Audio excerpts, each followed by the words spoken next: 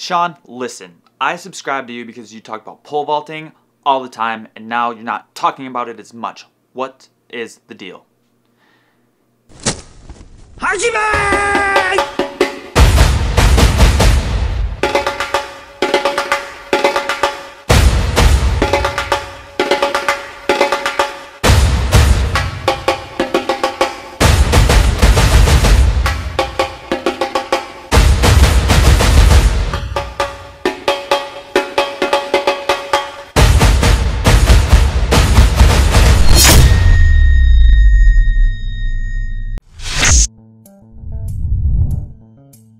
Truth is, I haven't been pole vaulting, so I haven't been talking about it. But I still get a ton of emails, and this is one I should have made a video a long time ago. Responded to this question more than just about any other question I've gotten.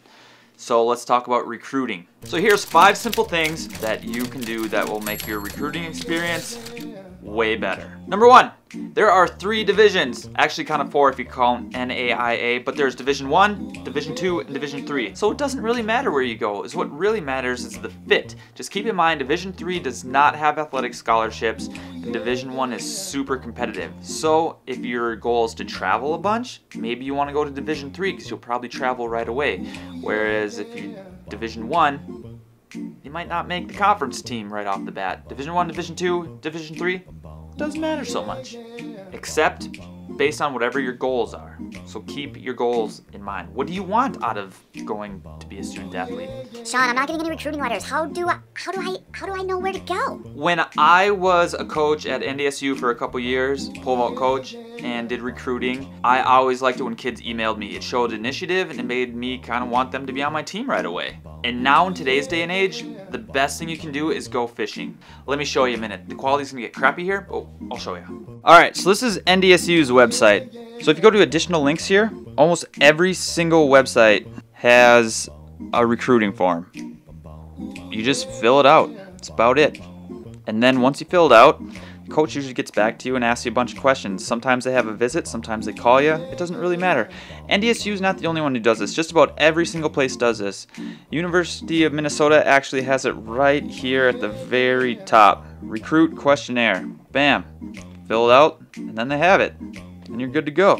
Okay, so now let's say you filled out all that stuff and you haven't heard anything back. Every single site has an email and sometimes a phone number. So bug the coaches, bug the event coaches, bug the assistant coaches, and bug the head coach. Tell them who you are, tell them you are really interested in this school and you just need information. You want to know because you have all these schools to juggle from. The more times you cast, the better chance you have at catching a fish.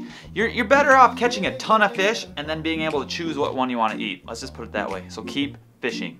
Number 3, Carrie actually brought this up because she was a volleyball player. Back in the day, which really wasn't very long ago, you used to have like a recruiting video. Like you would make one and send it to coaches. But now everything's on social media. Don't put anything bad that you would think, oh man, if a recruiter saw this, I don't think they would like that very much. The best example I have, here's kind of a funny story. When Facebook just started taking off, they put all the student athletes at NDSU into an auditorium and they were going to talk to us about Facebook, and we were all kind of laughing and joking.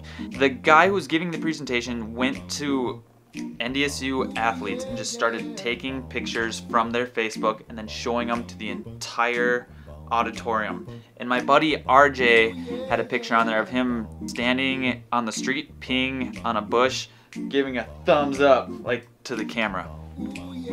There was a bunch of other raunchy pictures too, but that was the big one. That was like, oh man, anyone can see these. Maybe you guys already know this, but just keep in mind that just be careful what you put on there. Post your like videos of you doing your athletics, your sports, and then people can see those too, and then they get a good taste of who you are.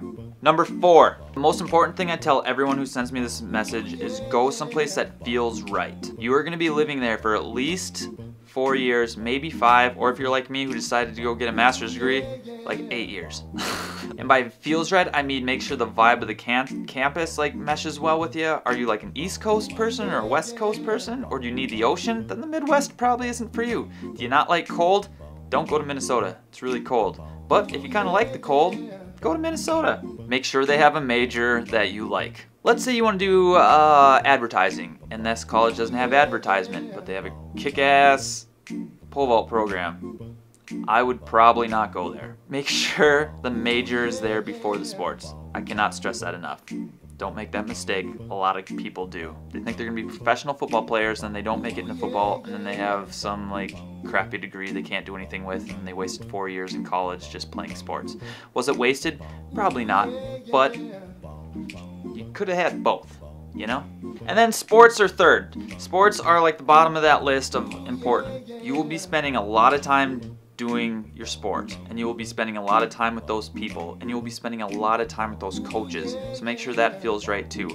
But always start with the campus, and then to major, and then to sports, in that order. And last but not least, I get asked all the time about recruiting, and then once people get recruited, I get asked all the time about why isn't this sport fun anymore. It's because some of those colleges put a lot of stress on these kids who are like, well, you're jumping 15.6. But if you jump 16 feet or even 5 meters, we can give you more money. If you jump 17 feet, we can give you a full ride. And then they're dangling this number in front of these kids, and these kids hate their senior year. And then they email me like, I don't even think I want to do sports in college anymore. It's just, I don't know why it's not fun.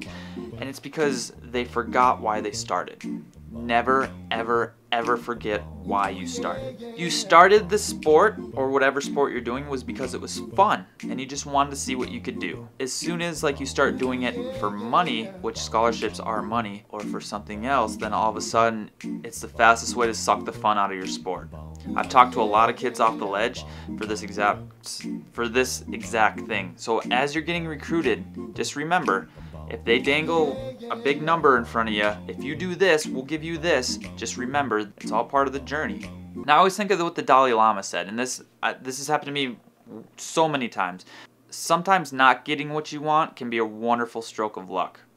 So maybe you didn't make it into a Division I college and that's all you wanted. You just wanted to make Division I, but you made it Division II. And then you were a 5-time All-American and 2-time national champion. And you still made the Olympic trials or whatever your next goal was. It doesn't matter what division you start in. Mark Hollis is a great example of that. You know, U.S. champion, but didn't jump at a Division I college. So that's my 2 cents on recruiting, and you know you can trust me because I have a big dinosaur on my shirt.